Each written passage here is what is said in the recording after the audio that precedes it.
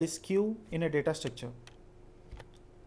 So these are the learning outcomes. At end of this session, the students will be able to demonstrate queue in a data structure. So let us start with the topic, that is the queue. So the queue is the data structure where the elements are added from the one end and removed from the other end. So when the first element in the queue is known as an front, the position of the last element is known as an rear. Now suppose this is an array where the size of this array is 4, that is a of 0, 1, 2 and 3 here.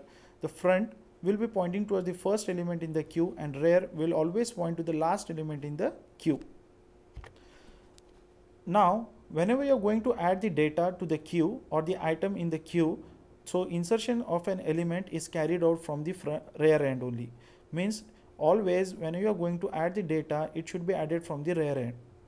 The deletion of the element is carried out from the front end. So whenever you are going to remove or delete the data from the queue, which is done from the front end only.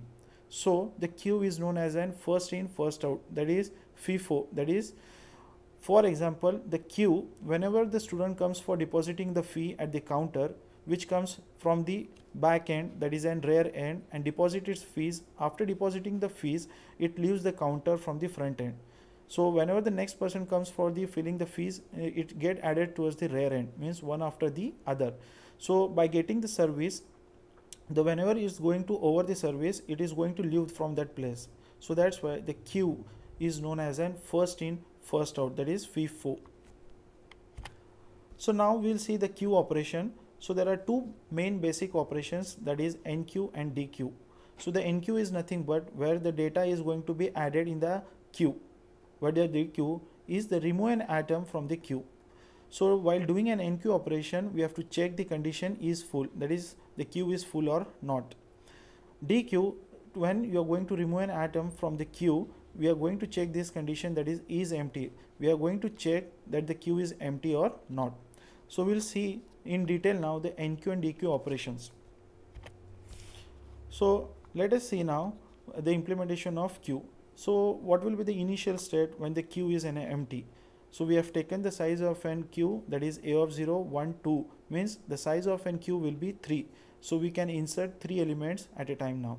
So at that time, the front and rear will point towards this position. The front will point at a of 0 and rear will point towards -1 here. Means this condition is known as an queue is empty. NQ operation. So whenever you are going to add the data that is equal to 10, so the 10 is going to add it from the rear end, which comes and sit at this position, that is a of 0. That is front will be at same position, that is a of 0, and rear will be incremented from -1 to +1. Means whenever you are going to add the data in the queue, the rear is incremented by +1. So the rear is incremented from -1 to 0 here now. So that's why this is first and the last element in the queue. So the front will always point towards the first element and rear will always point towards the last element in the queue. Now suppose if you want to add the 20 at this queue here, so what will happen? The front will be at the same position, but the rear is incremented by +1. Means what happened? This is the first element and now this is the last element in the queue. So now this is an NQ operation. So whenever you are going to add 30, so the front is kept at the same position, the rear is incremented by +1 now. So this is the position of the queue. So front is pointing towards a of 0 and rear is pointing towards a of 2 here. So now the queue is full here. In the same manner, if you are going to do an DQ operation, DQ operation is nothing but you are going to remove an element from the queue here. So while deleting the data, so the first element was an 10. So if you want to delete that data, so the front has to be incremented by +1. Now 20 will be the first element in the queue. So that's why it is pointing towards a of 1, that is 20. So this is the same way the rear is going to kept at the same position. It is not going to be incremented or decremented while doing a DQ operation. So if you want to delete one more data from the queue, that is and delete data 20, so the front is going to be incremented by +1 and rear is kept at the same position. That is front is now at the 30, showing at that position a of 2 only.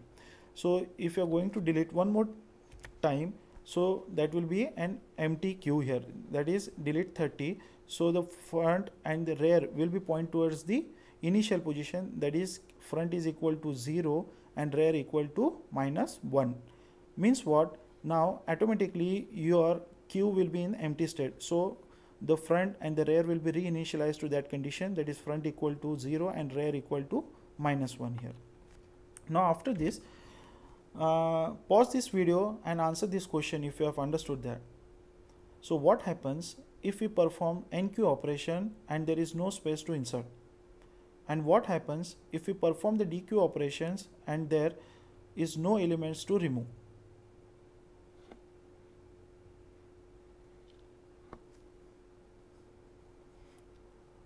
So what will happen?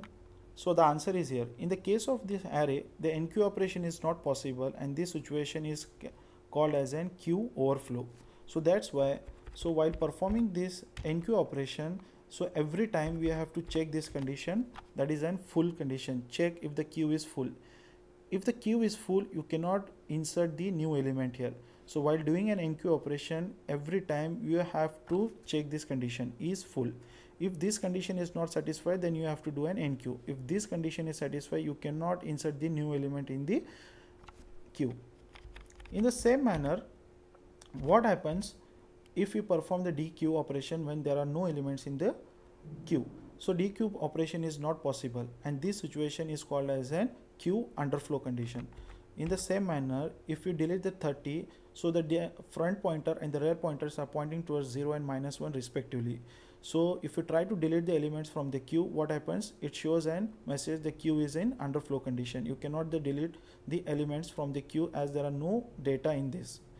Okay, so that's why while doing an DQ operation, so we have to check is empty condition. If this condition is satisfied, you cannot remove an item from the queue.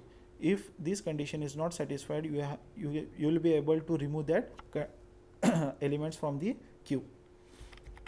So we'll see now what is the front and the rear of the queue. So to keep the track of the first and the last data of the queue, an integer variables front and the rear is maintained respectively. So the NQ and DQ operations are performed with the help of front and the rear variable only. So when the data is NQ'd in the queue, the rear variable value is incremented by +1.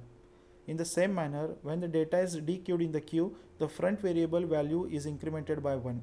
Size is the variable that the maximum number of data can be NQ'd in the queue. Representation of an queue. Queue can be represented using only one of the following of the data structure, that is using array and using a linked list. So in the next lecture, we are going to see the implementation of queue using an array. So why we are going to for an array which is very simple to use and easy to understand.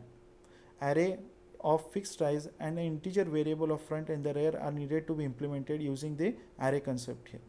So for linked list, we have to make use of an pointers here. So later on we will see this. So before implementing a linked list, we are going to see using an array here.